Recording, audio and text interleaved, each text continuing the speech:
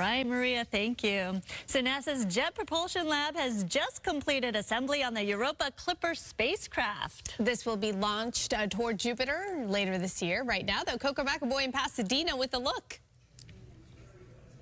Good morning to both of you. What a cool mission. I just feel like this is just fascinating. And to tell us more about this mission where NASA will be exploring Jupiter's moon, I'm now joined with Bonnie Barati, NASA scientist. Thanks for joining me.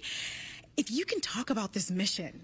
Yes, Coco, we are really excited. We're getting ready to launch our spacecraft.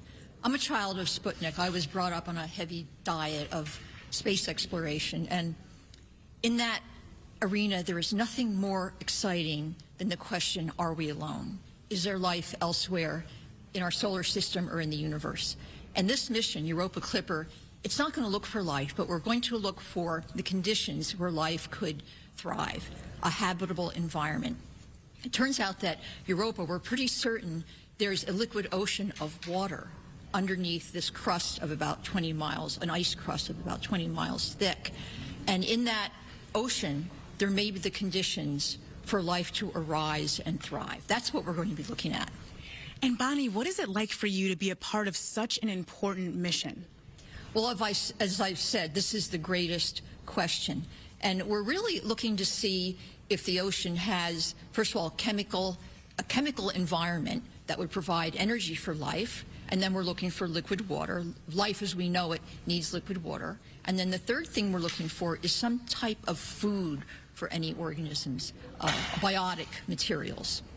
And if you can talk about all the work that goes into this, because of course the spacecraft is going to face tough conditions too. Yeah, the environment is going to be not too friendly, to put it mildly. For one thing, Jupiter has a huge, massive, strong magnetic field.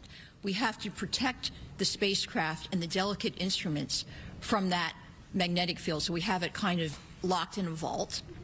But also we have so many people working on this mission, so many experts in so many fields. There are about, just at JPL, we have about 600 people working on it, and there are about 1,000 people nationwide working on it. Thank you so much, Bonnie, for your expertise. Thank you. We really appreciate it. What a cool experience this is going to be. It's going to take about 6 years to complete, and there's no telling what will be found. So we're really excited about it. For now, I'll send it back to you. A whole new unknown. Love that. Very cool. All right.